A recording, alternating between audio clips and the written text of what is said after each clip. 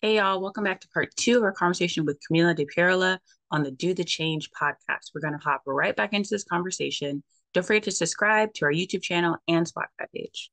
So I'm going to do a hard topic shift, kind of, but also dive deeper into some topics like just more about leadership skills and advice for students looking to join the field of public health or medicine, or just wanting just to seek just general information about experiences or general information about how to go about getting experiences in their field of interest. Because you've done a lot of work in regards to, or a lot of work that's ended up tailoring towards kind of where you're at now.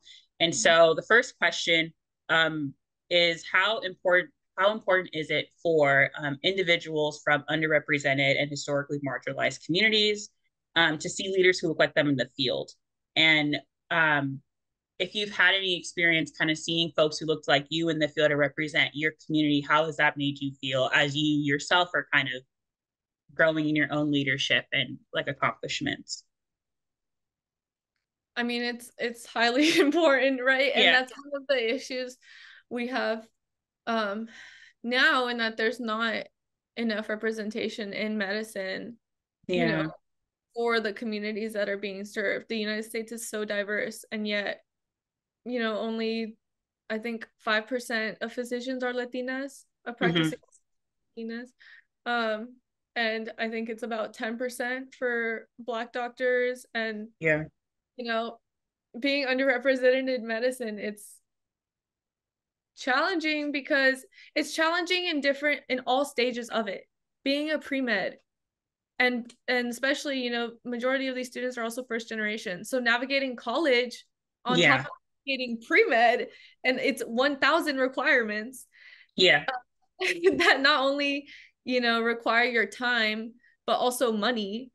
Right. Um, so it really feels, a lot of time, it really feels like everything has been built to work against you. Yeah. Um, and so I think that's where it's really important to not only have people that understand those experiences and have, successfully gotten through it, but also have that mentorship. Um, Yeah. in, those that have gone through and those that are starting, because it's really difficult for other people to understand, what your challenges are if they haven't gone through them. And people can help in any way they can, right? I've had a lot of Yeah. people, aren't Latino or aren't, anything related to my identity, that have helped or tried to help. But it's completely different when someone that understands like your realities is able to give their perspective and motivate you as well. Um, Yeah. and one of the programs that has helped me a lot, actually, I did during my first year at Berkeley while I was applying to medical schools. Hmm. It's called Me Mentor, and Hmm. it's a great program for pre-med Latino students. Um, and I was able to join their student readiness program. Um, Okay. or medical, I think it's medical student readiness program, something like that. And it was about a year long, where they had guest speakers talking about every aspect of the application process as you were applying to medical school, and also doing workshops and all that kind of Yeah. fighting, various different physicians, and also medical students. But they also do a lot of other programming if you're interested in like PA or dentistry or other things. And I think programs like that are really important because you get, firsthand knowledge and wisdom from people Yeah. that Literally. understand your background, and also have a lot of the same goals, and motivations and passions for why they're doing what they do. Yeah. And like just sometimes seeing one person or meeting one person who's on the same path as you is sometimes like just all you need, or sometimes you need to find that one. And like you said, there's like programs that you can just sign up for and like get connected with somebody, or maybe you'll run into somebody in your class or someone who you don't think is doing it and then they are, and then like that could be someone as well. I know particularly for the field of OEHS, Berkeley offers this like diversity um, like program where actually it's called steer, and you can apply and basically get connected with a faculty mentor, and you kind of can just get direct connection with folks there and build mentorship that way. But also just honestly Google is your best friend. Just be like, oh, blah, blah, blah, like whatever field you're interested in, like public health mentorship. And then if you really want to go crazy, like put like for Black students or for like Latina students or for like Asian American students. And they have those specific things. And it's just like a simple Google search. So it's really like it's there, but it's also like sometimes you need someone to just tell you like Yeah. Google promise you it's there. Yeah, or chat, I don't know, chat GPT, like chat GPT locally. Yeah, it's hard. I don't know. I think I like Yeah. stumbled across Me Mentor on some Instagram page or something, and I was See, like, there you go. I need to know about this because it's So, so helpful. right. The one time where like your phone listening in on you paid off, where it's Right, like, oh, right. um, But I think so also yeah, other leaders or like other supporters that may not be in your field are also really helpful because you want, yeah, maybe they, for example, some of my best mentors at LMU had nothing to do with health or public health or medicine. I mean, one of them is a theologian who, love yeah, that. it's very, different Yeah, from what I was pursuing, but her name's Dr. Cecilia Gonzalez Andrew, and she is my biggest supporter and opened a lot of doors, but was also really willing to connect me to past students that may have been pre-med or, help other students that maybe are also thinking about pre-med that are younger. yeah, So definitely seeking, being open to seeking support from other people as well. It doesn't have to be, because you never know, you yeah, know, they can help you with or um what kind of doors they can open as well. yeah. And I guess like a follow-up would be like for someone who's looking to start building those connections, how would you recommend going about it? Because I know there's like more traditional like ways of like networking events stuff like that, but I know like for me and probably for you too, from what I know about you, it's like that can sometimes feel like, I don't want to say fake, but it can sometimes feel like you're operating outside of what's comfortable for you, and maybe you just build it more organically or whatever. So like what ways would you kind of recommend to go about doing that, or like how did you do it with like a mentor or two? Yeah, I mean, talking to them. Right, like they're people. A lot of time, like especially professors, they have Yeah, office hours, right? And yeah, hours doesn't have to be just for academic related things. It doesn't just have to be about the class you're taking. You don't even have to be taking their class to go to their office hours. And yeah, that's if true. right? And so if you've Yeah, heard from other students, oh, this professor is really cool, they're really supportive, they're really nice, yeah, want out to get you, go talk to them because odds are you probably have something in common or, maybe, they have a project that you could work on, even though it may not be exactly, what you thought about, but being yeah, those sort of opportunities and talking to people and building those yeah, relationships. Um, because I think it's just better to have good, more quality people in your circle. yep, And in worst case scenario, like you have nothing in common and it was just kind of an informal like interview yeah, sort of thing to see what they're doing. So right, yeah, I don't think it hurts to talk to people, especially people that are already in positions of power. Um, yeah. I'm sure there's some wisdom they can provide. And just being honest, like I've jumped Exactly. into office hours at Cal where I'm like, look, this is what you're like. I looked you up, read your bio, blah blah blah, and like this is what I've read, and I don't really know how to go about this, and this is like why I'm here. This is who I am. This is what I'm trying to do. Help. Like just be honest. Right? I just need help. And maybe they're not the point person, but if you're very honest and clear about what you're trying to get out of that conversation, you who knows, they may stick with you, or they may be like, oh, actually this is the person for you, and that was their role in your entire like experience, and that's fine. Yeah. Yeah, They might disappoint you too. And I've been disappointed a couple times. But when the bios online seem much better than when you meet in person. like this And person seems so great, and then you're like, whoa. and that's okay too, because Yeah, you tried and you learned from it. And yeah, and still you might get those like other connections of people that might, fit right. more. Alrighty, so this is the yeah. I'm just gonna jump into it. So, being a person of color, sometimes talking about compensation in any form can sometimes be uncomfortable or like taboo. But I also think it's important to discuss within our communities to kind of work on making those conversations more comfortable. Just being honest, and also too, it's um, just talking about in certain roles and things of that nature that you do deserve to be compensated for your time. And then there's also roles where you may be like interning for free, but you're also getting some really valuable experience that may lead to a higher pay position later. So it's kind of like a weird kind of middle ground sometimes. And so, yeah, and so you kind of touched on it, some of your internship, or you did a lot of internship work. And also, I've looked at your resume, so also a lot of volunteer work. And yeah, so just internships and apprenticeships, woo, are common, especially in the field of OEHS, medicine, EHS, really any STEM field.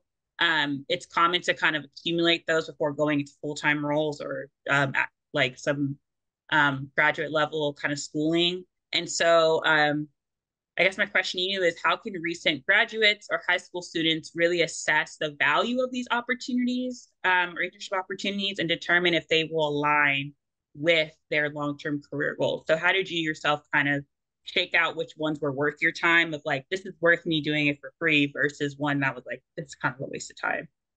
Mm-hmm. I think the way I went about it was based on what kind of experience I would get from it. Yeah. And and also not being afraid of like doing one thing for 1 year and then Yeah. stop. if because you can only work for free for so long, right?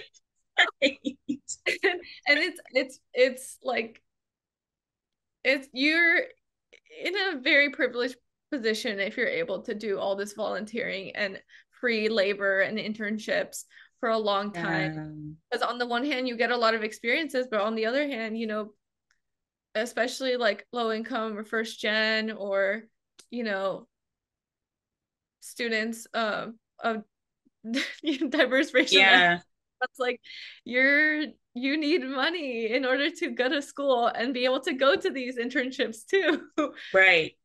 Yeah. um I think seeing the way I saw it was trying to get different experiences and trying them out.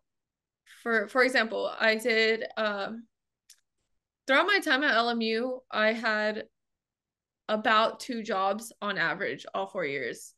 Even Yeah. though I did have a full ride to undergrad, I still worked because Yeah. I did extra money Yeah. um for driving, for food, for I think people hear full ride and think, oh, you're set. It's like, no, full there are ride means those expenses I don't need to care about. But like I need to live as a student. And obviously, as a student, you want to go out, have fun, and also eat and live. So it's like, yeah. yeah, and just other expenses that come up, whether it be my own or like family expenses too. Right. Yeah. So, I pursued an internship at a local community clinic that was for about a year, and that was unpaid. And I got the most amazing experience there and have been able to build relationships with nurses and nurse practitioners that I still continue to this day, like 6 years later. We Yeah. still talk. But I did that for a year because, I couldn't continue that being unpaid. And then I saw it in seeing, I've done the internship work, I've done the scruff work of like, okay, I'm sorting papers or I'm setting up a patient room and things like that. Now I want to kind of go up on the Right. ladder of my responsibilities and scope of practice. So I looked into becoming an EMT, and I Mm-hmm. did a summer EMT course so that one, I could get paid, but two, I could also get a different perspective on the healthcare field. And I worked as an EMT for 9 months during my senior year of college. And it was great because I got a lot of different, got to meet a Yeah. lot of different kinds of people all over Los Angeles County, and got to do a lot of cool things that I wouldn't have been able to do as an intern. And that was Yeah. amazing. But at the same time, and I was getting paid, but EMTs get paid minimum wage, um, even though you're Y- saving lives. So Yeah. that was not also, I mean, I was a college student, so it's not like I was living off of that paycheck. Right. But at the same time, it wouldn't have been sustainable post grad. Um, so and COVID cut my time short anyways. Yeah, Because on I had to campus. move Yeah. back home and Yeah. couldn't in LA. Um, but yeah, I think, really seeing like what kind of experiences and skills would you get out of the position, Yeah. the work you're doing. And you can even get insight from talking to people that have been there before. So, for example, for the internship I talked about earlier, I didn't just jump into the internship because it was a clinic. I Yeah. talked to a student that had been interning there who also went to LMU and asked them, like, what is the environment like? Do you feel like you're getting something out of this? And Mm-hmm. that kind of stuff. And they told me honestly, and I thought, okay, I'm gonna go for it because it sounds great. Same with EMT, finding people that have worked before, or when you're at your interviews, asking them, what is the environment in this workplace? Do people feel Yeah. like they actually get something out of working here? Especially, there's a lot of pre-meds that are EMTs, not just people that do it as a full-time job. So Right. definitely, getting the information you need to make the right decision. Yeah, and I think that's really good advice. Just being, if you know what your goals are, just asking them when you're applying, like, hey, these are the goals I kind of want out of this. Or just being like, sometimes you just be upfront, like communicating to like, hey, I'm aspiring doctor, blah, blah, blah. I want to do XYZ. This is what I want to get exposed to. Am I applying to the right position for this, or should I be applying to a different position? Because sometimes you just apply to the wrong one and they have multiple like spots open. Um, but I think I appreciate what you said, where you were saying that like it's okay to leave after a year if it's not sustainable for you and like what you just need realistically to live life. Particularly as a student of color, that's challenging where you're like, okay, like this is helpful, but also it's actually making this other part of my life like not as just making it worse than what it needs to be, and like being okay with um leaving. And it's fine to do that. Um Yeah, so sadly, we are coming to the end of this awesome conversation. So I just want to thank you for being here, open, honest with me and the folks listening. And you just always have just great things to share, which is why I'm super excited to have you here. And so I just want to end with like one question about self-care. Like, how do you manage just yourself and your spirit as you're doing this health disparities work? Because that is emotionally taxing, Mhm. very emotionally taxing. And also any closing thoughts or advice you have for folks who are thinking about doing change within their field or in the field of just anything really. And so the question I have for you is, what are some daily or weekly self-care routines or habits that you have incorporated into your life, and how have they overall kind of impacted your well-being and your ability to continue to lead and do the work that you are currently doing now? Mhm. I think two things. One is talking to people. That's fair. Whether it's your friends or your community, really anyone, right, in your circle. Yeah. Um, I think talking about things is the best way to get through a situation, because especially if those um people understand or are like somewhat in the route. So for example, like if there's something stressful about a class or something a student said, like I would talk to Tyra because Yeah. she would be in the class with Speed me. dial. And being able to go through like did you think this was okay too, or what's your perspective on this, or like just kind of getting through and just airing it out, essentially, I feel like is the best thing to do. Yeah. I mean, like dumping all your stuff like on random people, but having Yeah. those key people that like you can talk to about certain things, because it's better to get it out of your system than just keep it bottled up inside and Yeah. for like the next week. But Yeah. and then the second thing I do is I try to go to the gym consistently. And I think that really helps, like, so the talking with friends is the emotional thing, but then the other is the getting it out physically. Yeah. So whether that's through like running or weightlifting or something, Yes. sort of like reset my body, and Yeah. have it ready for the next day, and also have it ready for a long life. Yeah, yeah, that's true. Yeah, tackling both. I think that's how I tackle both, like mind and body. Yeah, like one is very like personal, like in regards to like regulating your inner self, and then the other part is like you're still practicing like social stuff as well, which is cool. Um, so any last thoughts you would like to share to the listeners or just in general, like life advice? Um, I think my general life advice would be don't be afraid to take risks, whether that means like talking to a professor you think might be intimidating, or going out for a job position or internship, or even just scheduling an informational interview with someone that you think is interesting but have never met in your life. So, Yeah. or applying to a number one public university for a public health program that Yeah, no, yeah.